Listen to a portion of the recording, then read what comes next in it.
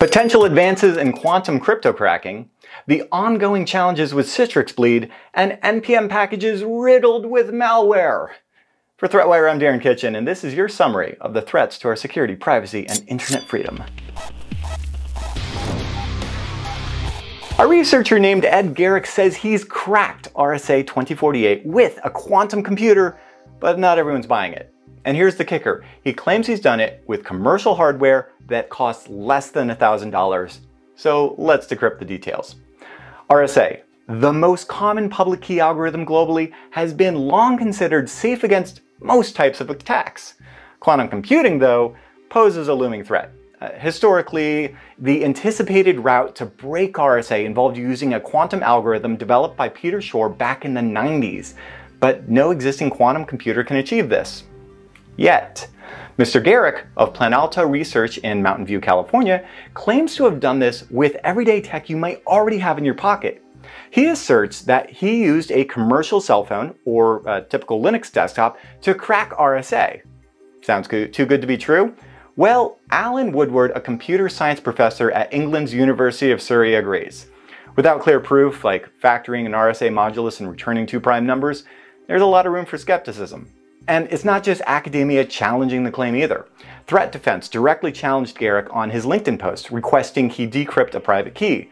The response was cryptic, citing a publication delay. The paper Garrick shared, QC Algorithms, Faster Calculations of Prime Numbers, doesn't lean on Shor's algorithm, but poses another quantum mechanics-based system which he claims can run on off-the-shelf hardware. Apparently, the paper is all theory, but experts find it questionable. But here's the big picture. If these claims prove accurate, the implications are massive. Governments and organizations using RSA encryption would be vulnerable to playback attacks. The kinds of computers we use every day would take hundreds of years to crack a key, but quantum computers could do it in days or hours. It's a real concern. The NSA has been pushing organizations to transition to quantum-resistant algorithms. They estimate the switch needs to be made by 2033.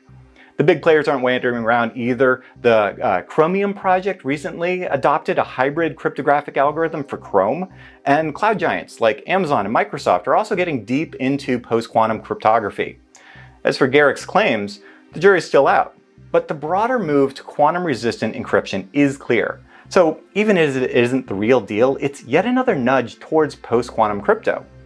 So what do you think? I'll be kicking around this one in the comments. In last week's episode, we discussed the recent Citrix patch in light of similar VMware exploits, and we expected an uptick in exploits since proof of concept code hit the streets. Today, to put it lightly, the Citrix Bleed vulnerability is popping off. Well, patches dropped 3 weeks ago, the Citrix Bleed vulnerability is being exploited in the wild extensively.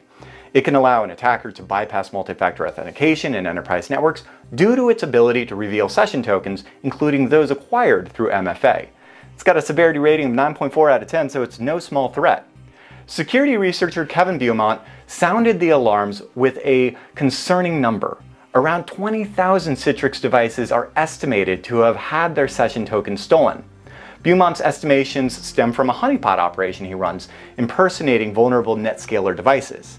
Another honeypot operation from Gray Noise noted that exploit attempts increased from 5 to 135 IPs in just 5 days. Meanwhile, yet another security firm, Shadow Server, reported some 5,500 unpatched devices, far lower than Beaumont's 20,000 estimate, but still quite high for active exploitation. The basic deconstruction of Citrix patches expose the underlying weak points, and for someone with expertise, designing an exploit is nearly trivial. Compounding the issue, there's already proof of concept code circulating, so attackers aren't even starting from a blank slate. On October 24th, Google-owned Mandiant released remediation advice for the affected Citrix products. Operators were given the usual advice: patch devices, rotate creds, scan for breaches. It's been over 3 weeks since the attacks began, so to my fellow admins out there hampered by management, my condolences. As red teamers, we love open source software and getting reverse shells on our targets. What we don't love? Attackers dropping reverse shells on our dev boxes by open source software. And unfortunately, that's the story with a recent npm repo poisoning. A whopping 48 malicious npm packages have surfaced, each capable of deploying a sneaky reverse shell onto systems. The packages are designed with seemingly legitimate names and contained obfuscated JavaScript that launch reverse shells when installed. The attacker in broad daylight here goes by the GitHub name HKTalent, and surprisingly, 39 of their packages are still available. When installed, the packages spawn a reverse shell to rsh.51pwn.com. Now, this tactic isn't exactly isolated. Recently, 2 packages on the Python package index posing as localization helpers were found to be carrying Telegram exfiltration payloads.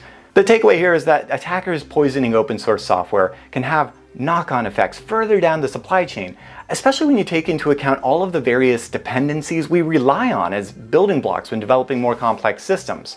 Security firm Phyllis points out that packages like these contain obfuscation to dodge detection, which really emphasizes how important it is to review dependencies and consider the trust we're putting in our open source ecosystems. And with that, I'd like to remind you that ThreatWire is in transition with new and familiar faces on the horizon.